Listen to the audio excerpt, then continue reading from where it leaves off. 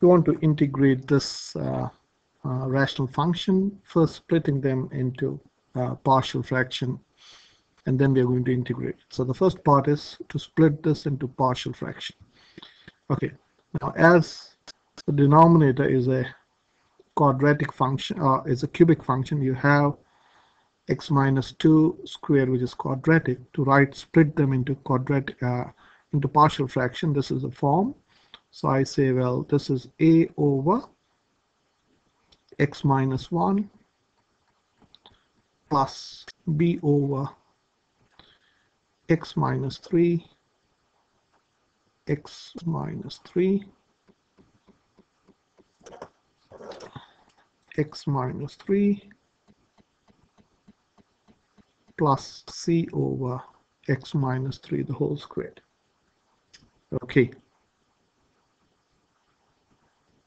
So now making the denominators equal, so let me write this in the bracket. So this is 9 minus x over x minus 1 times x minus 3 the whole squared. My pen gets stuck. It's getting stuck here. So this is x minus 3 the whole squared.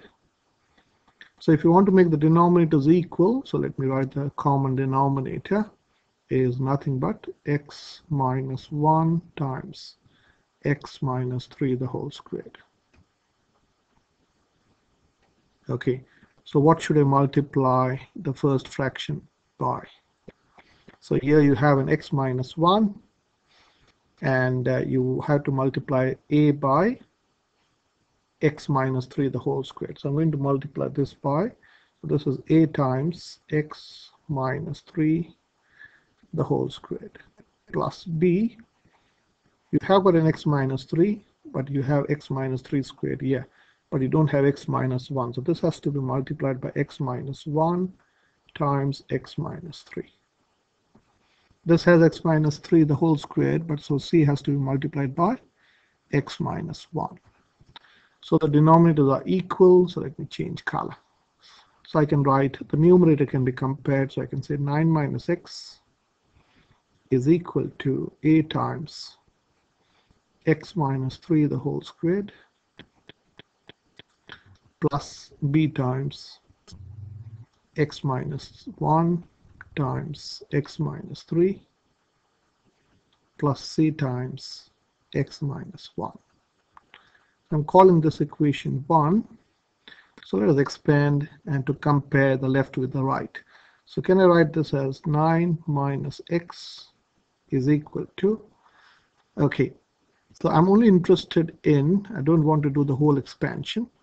So this I can see this is, if you expand this, this is x squared minus 6x plus 9, and here you will have an x squared. So can I say this, there will be a x squared from here, you can get ax squared from here, and you get bx squared from here. That's all I need. Okay, I'm not interested in the others, so whatever that is. Okay, so comparing, so can I say 9 minus x is equal to a plus b times x squared plus something, I don't know what that is, I'm not interested, plus times x plus something. Okay, that's not what we want. So when you compare the left hand side and the right hand side, what can you say? On the left hand side there's no term of x squared, so I can say a plus b has to be 0. A plus b has to be 0. That's all we need. Okay, now to get to the value of a, b, and c, of course you can expand this and then you can solve equation, but there's a neat way of doing this by letting x is equal to, suppose let me let x is equal to 3. Okay, so you may wonder, how do I know to let 3? So I'm saying let x is equal to 3. Now why did I take 3? Because I want to make this 0. Okay, I want to make this 0, I want to make this 0. By letting x is equal to 3, you can basically cancel a and b. Okay, does it work? Yes, it does. So what happens? This implies 9 take away 9 take let me write this. So 9 minus 3 is equal to, this becomes 0, this becomes 0, and this is C times 3 minus 1. So this is 6 is equal to 2C. So C is equal to 3, just like that. We'll confirm this. You don't need to worry. So this C will be 2, C will be 3. Okay, so what should I let the next number x to be? Okay, look at the equation, or look at this equation 1. I can say I can make this b and c 0. I can eliminate b and c by letting x is equal to, let me change color. So let x is equal to 1. This is a neat way of doing this. Let x is equal to 1. This implies I can say 9 minus 1 is equal to, this b and c will become 0 because 1 minus 1 is 0. So 0 times anything is 0. This is also 0.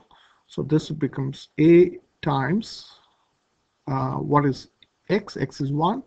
1 minus 3 the whole squared.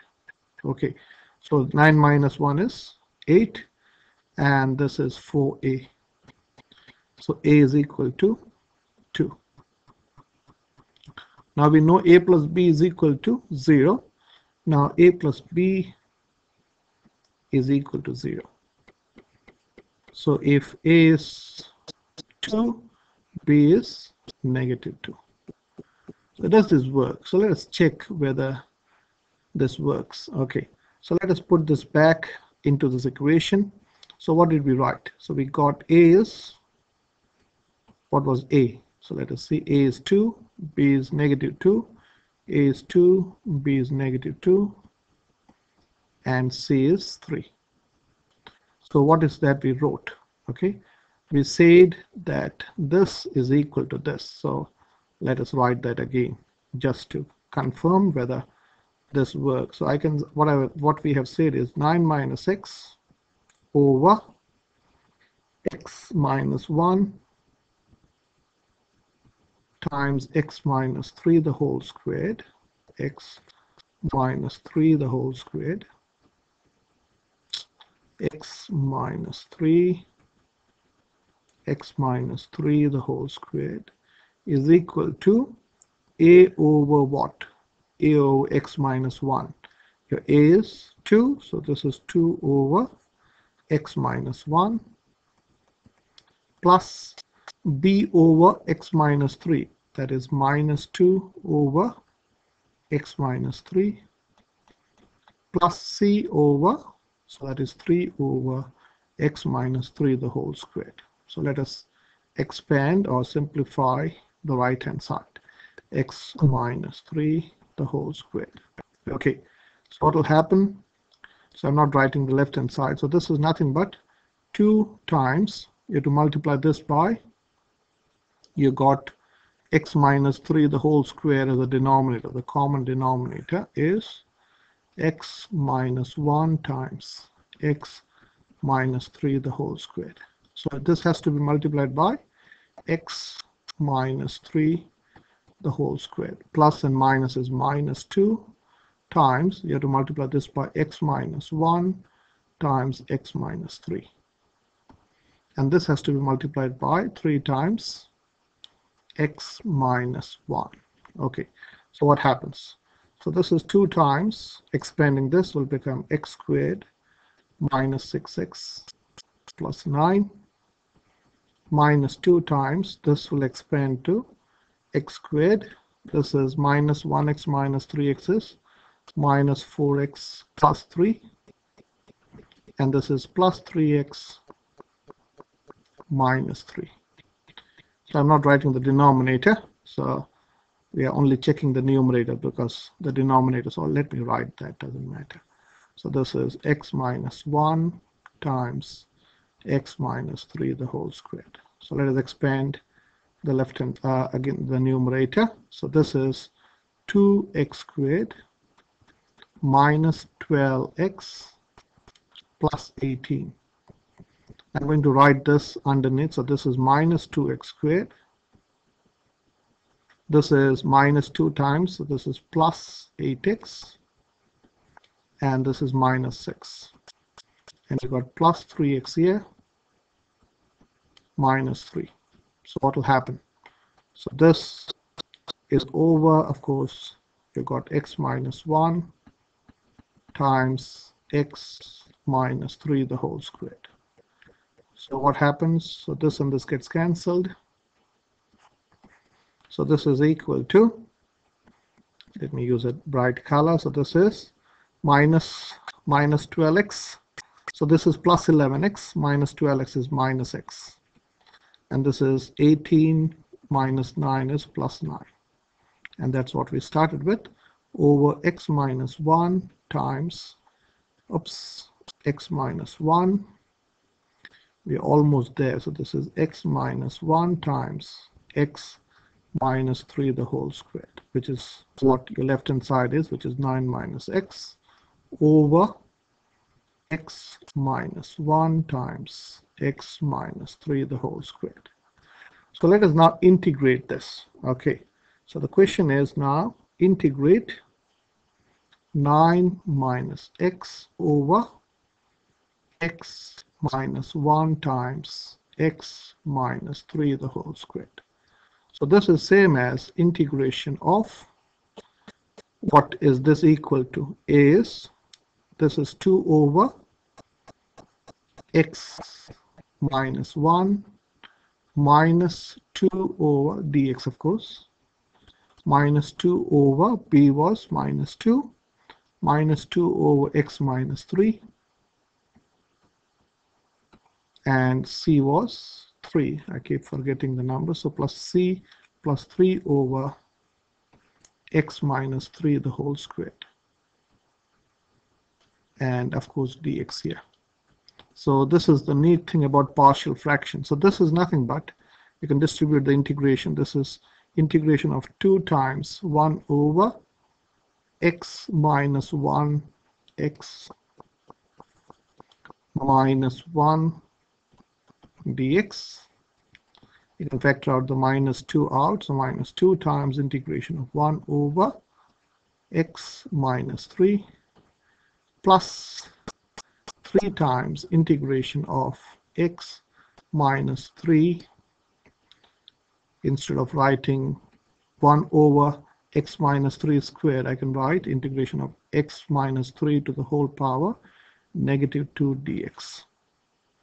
So you can distribute the integration to each of them. Okay, so this is using, of course, this is natural log. So this is nothing but 2 natural log of modulus of x minus 1 minus 2 times natural log of x minus 3. And here when integrating, so this is plus 3 times x minus 3. So you have to increase this by 1, so minus 2 plus 1. Okay, integration of a power is, you have to increase the power by 1 and divide by the same power, that is minus 2 plus 1. So you can simplify this. So this is nothing but 2 natural log of x minus 1 over, using the log rule, x minus 3.